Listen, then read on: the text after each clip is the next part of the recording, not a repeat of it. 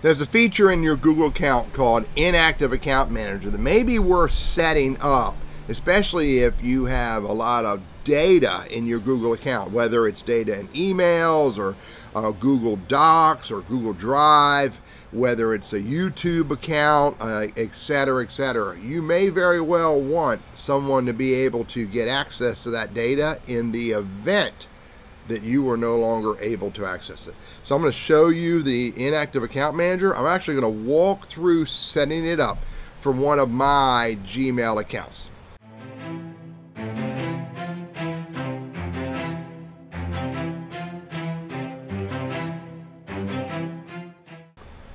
So where is it? It's under my account.google. So simply go to, log into your Google account and go to myaccount.google.com. You can get to it right here.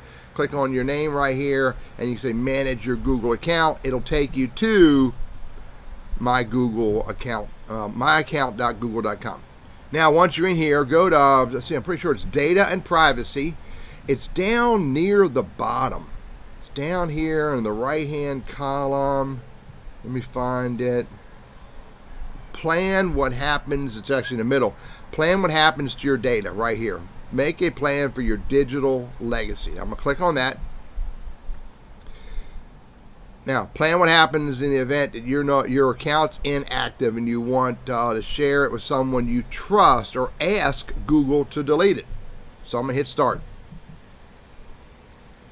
Step number one is decide what is the trigger. What is the amount of inactivity that you want to have set on your account, so in the event you're not able to get to it, someone can. So I'm going to change that from 3 months. So for me, I'm going to change it to 12 months. Hit save. That's what I'm going to do. Now, Google wants to contact me first to make sure this is my account. Add a phone number. I'm going to use this number right here, my cell phone number.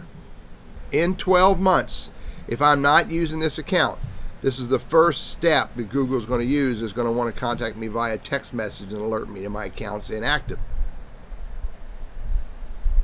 And then so they'll contact me on this email address. That is the email address of the account I'm working on, and that email address is there and it's selected.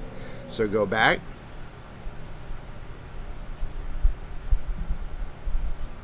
The right phone number, the right email address. Now I'm going to do next.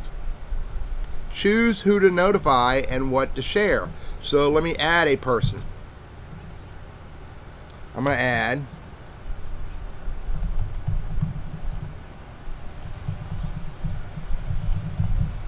Rebecca Burris, and what I want to share with her.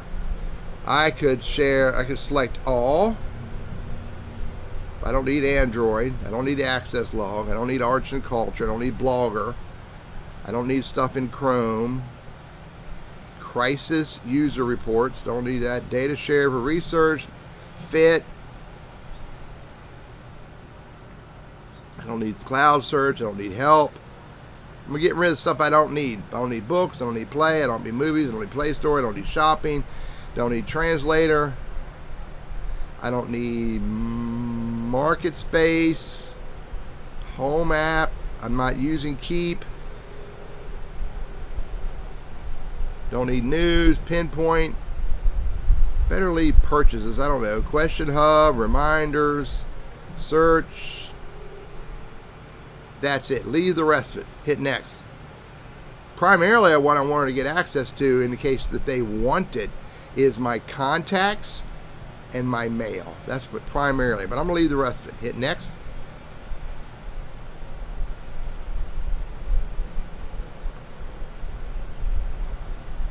And I'm going to put her phone number.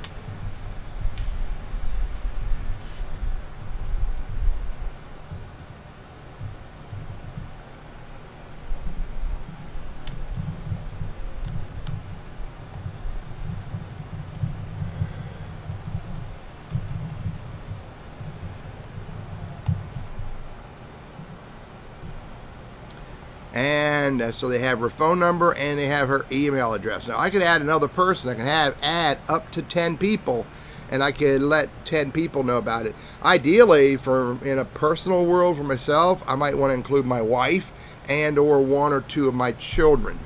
So I could set up an auto reply. After a year, I could set up an auto reply so that it tells anybody who emails me that I'm not using this account. So let me go to next. Now I decide if your inactive account should be deleted. After your Google account becomes inactive, should we also delete it and all of its content? If you decide to allow someone to download your content, they have 3 months to do so. If you choose to delete your Google account, this will include your monthly shared data, your YouTube videos or blogs on Blogger. Should we delete your Google account if it becomes active? Now I could turn that on, and 15 months, 12 plus 3, it's going to get deleted. I'm going to leave that off. I don't want to turn that on just now. And then I'm going to review the plan. And now I set up my inactive account manager to do this. My account will be considered inactive after 12 months. Google will notify one of my contacts. Your inactive account will not be deleted. You will receive email reminders that inactive account manager is turned on. Confirm the plan. So I've turned on my inactive account manager. Again, the purpose for me was if 1 year goes by and I don't use this account, and I use this account on a monthly basis, if 1 year goes by and I don't use this account, Google's going to alert my wife about it and let my wife get access to my contacts, my mail, and a bunch of other stuff. But I also told Google, do not delete my account after it's been active. I may very well decide to change my mind later on, but today I don't want to turn that on. I recommend that you use the inactive account manager if you are actively using your Google account. And this is only for Gmail. This, by the way, is not for Google Workspace. You cannot use inactive account manager for Google Workspace. But if you're using Gmail and you're using it deliberately on a regular basis and you don't want to lose your contacts, your email, your YouTube videos, etc., I recommend you turn on inactive account manager so that you can manage what happens with your account / your data in the chance that you are no longer accessing it yourself.